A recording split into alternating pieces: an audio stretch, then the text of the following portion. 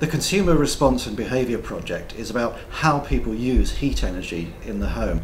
This is an important area of research because heat energy for homes makes a major contribution to the UK's total energy use and emissions of greenhouse gases, but also because there's great potential to reduce energy demand and shift the remaining demand away from the current peak times in the morning and the early evening.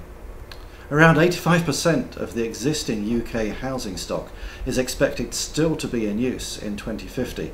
Hence, it will be a major challenge to make the transition to low carbon housing through changes to the homes themselves and changes how they are used. Neither technology alone nor consumer behaviour alone will be sufficient. Both need to be moved forward in coordinated fashion. The transition will naturally be easier if residents perceive significant value or benefit in the changes. Smart energy systems have a key role to play in realising the potential benefit, but to maximise their impact, it is essential to engage consumers.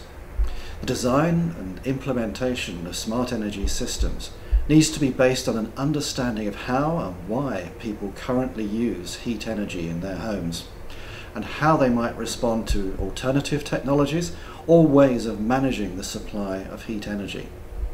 This understanding has to go beyond the basics of managing space heating and hot water to create smart systems that consumers want, use, and use effectively.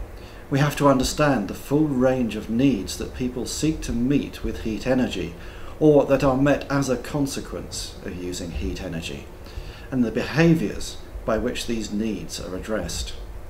This could include, for example, needs related to thermal comfort, personal cleanliness, or ventilation. Systems can then be designed that align with lifestyles rather than conflict with them, or, where it may be appropriate, to initiate changes in lifestyle.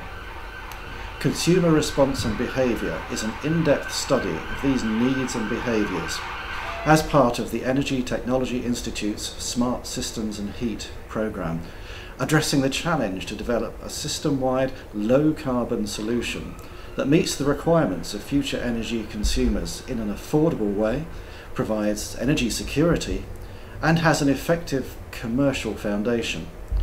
By providing a better informed basis for future smart energy systems, it is also hoped that the programme will help to create industry and investor confidence in implementing improvements.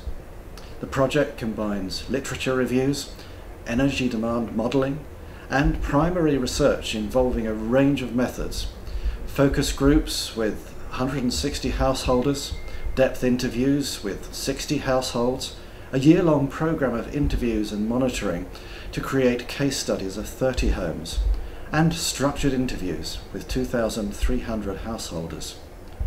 The findings are being used to understand consumer needs and behaviour and to develop consumer profiles to inform ways of delivering solutions to different groups and to guide sampling for future research. From all this, the project seeks to define key characteristics of consumer offerings, including technologies, products, services, and communication strategies, and explore possible smart energy solutions based on these characteristics.